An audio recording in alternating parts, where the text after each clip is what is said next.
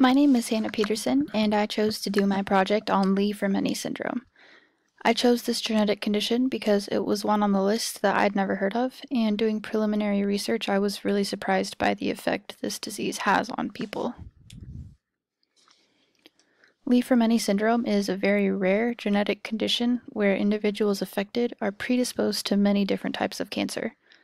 This is unlike a lot of other genetic conditions I researched, because most only cause one or two main types of cancer, but this one has a fairly long list.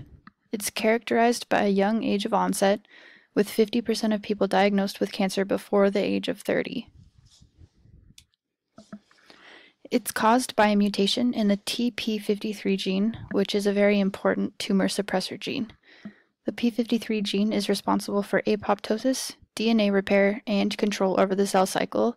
So when this gene isn't working properly, the body isn't able to kill those damaged cells and tumors begin to form.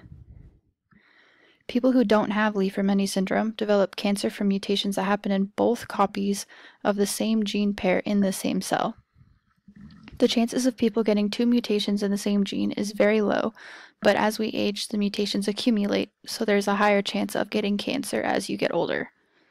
People with Li-Fraumeni syndrome are born with a mutation in the p53 gene in every cell of their body, so only one mutation in a gene would cause cancer, which is why individuals with this condition can get so many different types. Li-Fraumeni syndrome is inherited in an autosomal dominant pattern, which means that only one copy of the mutated gene is required to be affected by this disease. Looking at the picture on the right, there is a 50% chance of passing the mutated gene onto children, and the affected children only have one copy of the non-working gene.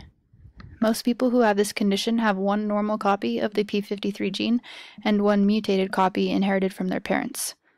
However, around 25% of people with the syndrome don't have any kind of family history and just had a new mutation of the gene. Because Li-Fraumeni syndrome is an inherited genetic condition most of the time, it's important to have cancer genetic counseling before even initiating the testing process. In order to be tested for this disease, there are some criteria that genetic counselors look at. If someone is diagnosed with breast cancer before the age of 30, they'll be tested for this condition. They also look at patients with an early onset age of GI cancers, and people diagnosed with an adrenocortical carcinoma will be tested no matter what age they're diagnosed. It's important for people with Li-Fraumeni syndrome to have access to long-term genetic counseling, as well as siblings and offspring being tested. In my research, I found two major testing methods that genetic counselors use for Li-Fraumeni, the first one being a deletion duplication analysis done by a multiplex ligation-dependent probe amplification. An MLPA uses PCR to detect abnormal copy numbers of DNA or RNA sequences and is able to detect differences in only one nucleotide.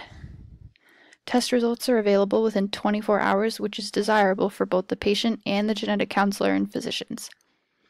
Genetic counselors of individuals with Li-Fraumeni would work closely with oncologists and other family physicians to decide the best course of treatment. There aren't too many ethical issues surrounding this condition, but the biggest one I saw was testing of unaffected children. Testing minors was very controversial for a long time, but it's considered more often now because of better screening protocols and counseling available. For individuals with Li-Fraumeni syndrome, offspring will always be tested because of the 50% chance they have of receiving the mutated gene. Another ethical issue is pre-implantation genetic diagnosis, but this isn't a problem for only Li-Fraumeni patients. This test is available for high-risk couples, but it's controversial because of the considerations of terminating an affected pregnancy. A situation like this comes up in most inherited genetic conditions, and there are a lot of differing opinions out there. This is my works cited page with all of the sources I used. I enjoyed researching this genetic condition a lot, and I learned a lot about a disease I hadn't ever heard of before this class.